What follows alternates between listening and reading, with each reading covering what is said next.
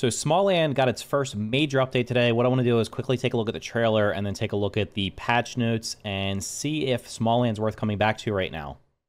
So let's start off with the trailer here.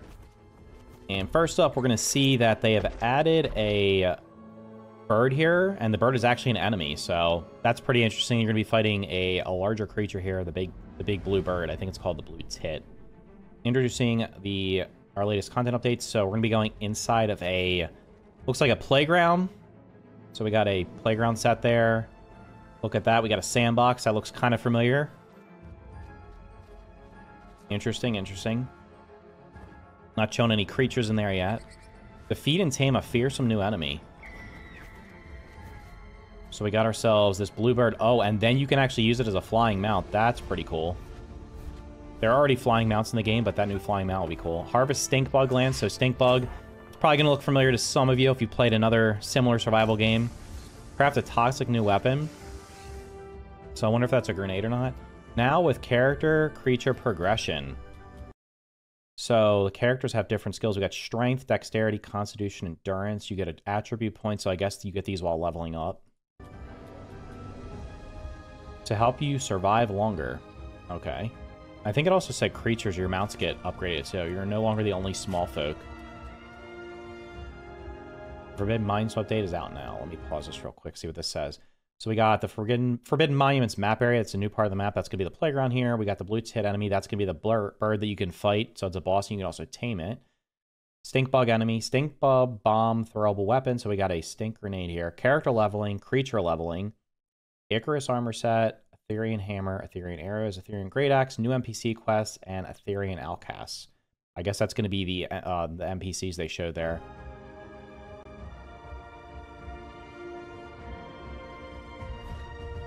Pretty decent for our first update. Let's take a look at the actual patch notes here. So the new biome is going to be the park they showed there. The new NPC is going to be Malk the Ornithomancer. Okay. Creatures. So this is adding a boss. I guess that bird has to be a boss, right? The stink bug. And then an Ethereal scout, an Ethereal elite. Okay, so it's going to be adding three regular creatures, and then it looks like a boss. Some creatures now come with color variants. Player scaling. Levels 1 to 100. Experience will come with gathering resources, combat, and key narrative completion. Higher tier enemies and resources will grant more experience.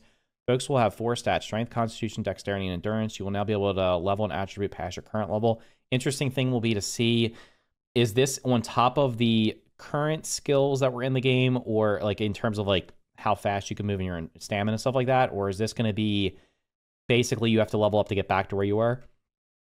Creature levels. Creatures will now spawn into the world at a natural level.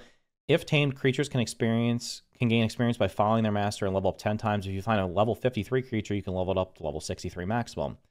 Okay, so I guess that's kind of sounds like Arc mechanics there, where you're taming a creature and then leveling it up. Players can also increase the stats of their creature: strength, constitution, dexterity, and endurance. Creatures will have varying stats upon spawning in the world. For example, one ladybug may have more health, whereas another will have higher dexterity and move faster. Pretty interesting there. Icarus set for armor. The Icarus wings with the unique ability to air dash, so you'll be able to fly. There's already a set in the game that lets you fly as well. New equipment slot. Wings. Small folk can now put wings on any armor. That means basically any armor can fly. That's awesome. That's going to give you more mobility. Got the new weapons here. Ethereal hammer and great axe. I guess that's obviously going to come from those Ethereal creatures. We got the stink bomb, which is going to come from the stink bug, and the Icarus arrow.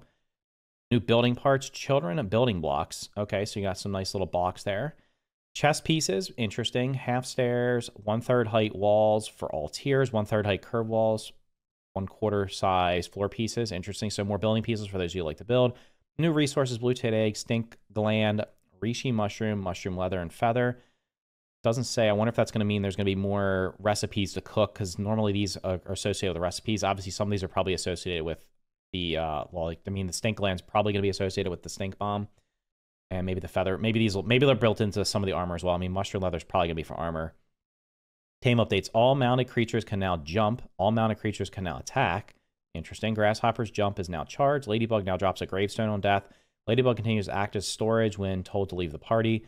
Quality of life animation. Some weapons have faster attack animations. Some new jumping animation, new running animation, poison antidote potions, Animation is faster. There's now warming when you go out of bounds. Wait, there's now a warning when you go out of bounds and are about to be snatched by the eagle. Okay. No issues. We're currently aware of some words and phrases not localized. We deeply apologize for this and hope to have it fixed pretty soon. So they did make a post a few days ago about the leveling process. So let's quickly take a look at that real quick. Creatures are getting stronger. We already know this. So basically, how's the leveling going to work? Strength's going to determine how much damage you deal. Dexterity is going to determine movement speed. Constitution increases base health. Endurance increases base stamina. Player characters have a level cap of 100. You will not need to start a new character, so you don't have to start a new character to take advantage of all this. All the existing characters will be designated level 1 when the Forbidden Monuments update goes live. More experienced players with more powerful gear and armor will naturally level up faster, so we anticipate all characters will quickly reach the level they would have been had the leveling system been in place when they were first created. These new levels and attributes aren't just for you. You can level up your tame creatures to level 10 and increase all stats. Increase their stats. Creatures will spawn in the wild at different levels. We already know this, so oh, that's pretty cool. When you look at the bugs, you can actually see their stats here, so you can kind of determine which one you might want to tame for depending on the stats they have here. This definitely adds some depth to the game. It's kind of going along the lines of like what Valheim has with the skills. So this will definitely incentivize you to gain those attribute points so you can level up your character and get back up to where you need to be. So definitely looks like some good changes for the game. So this is the first major update. I think the game came out in April, I believe it was. So it's been about 3-4 months. So first major update for it. Does it have enough content to warrant me coming back to the game? Probably not right now. After I played at when the early access release, I didn't even finish all the content. I probably got, I think, about half to 3/4 of the way through the content. And I kind of decided that the best experience at that time would basically be to just wait until the game is finished. I was going to be interested in coming back and just seeing what they add for major updates. This does look interesting. I mean, they're adding a couple new bugs. But at this point, if you've already done everything and you're just continuing an existing save, and I mean, there is the leveling to 1 to 100, so you're gonna have to do that. Not sure how long that's gonna take, but seeing the new stuff here, I mean, there's not really that much new stuff. You'll probably be able to do everything pretty quickly. So I guess if you're really into the game, they added some new building pieces and stuff like that. If you like building, and then of course leveling your characters up. I'm not sure if you'll be able to just jump into everything and be able to be a level 1 character. So you might actually have to level up before you go do the new stuff. You might have to level up before you go do some of the old stuff. We'll have to see how that works out. But for me right now, I think I'm going to probably wait at least for another major update, maybe a couple more after that.